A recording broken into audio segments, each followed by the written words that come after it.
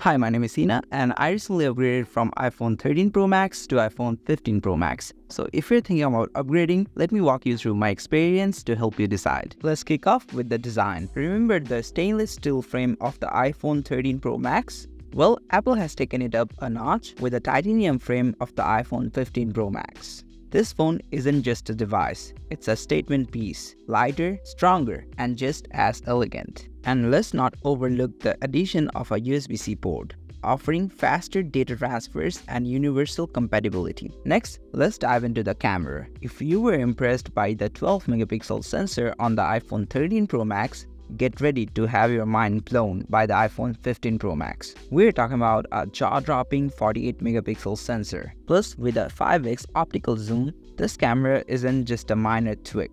It's a major upgrade that will redefine how you capture memories. Last but certainly not least, let's talk performance. The new A17 Pro processor is like upgrading from a sports car to a jet engine. Not only is the device faster and more efficient, but it also opens up a world of gaming possibilities. With this powerhouse of a chip, you can play console-level games like Resident Evil 4 and Assassin's Creed Mirage right on this pocket-sized device. Multitasking feels like a breeze, and the days of experiencing lags are behind us. So is it worth jumping from the iPhone 13 Pro Max to the iPhone 15 Pro Max? For me, the answer is yes. Between the state-of-the-art design, groundbreaking camera improvements, and unparalleled performance, this phone isn't just a minor step up, it's a giant leap into the future. So if you're thinking about upgrading, take it from me, you won't regret it. Okay, bye.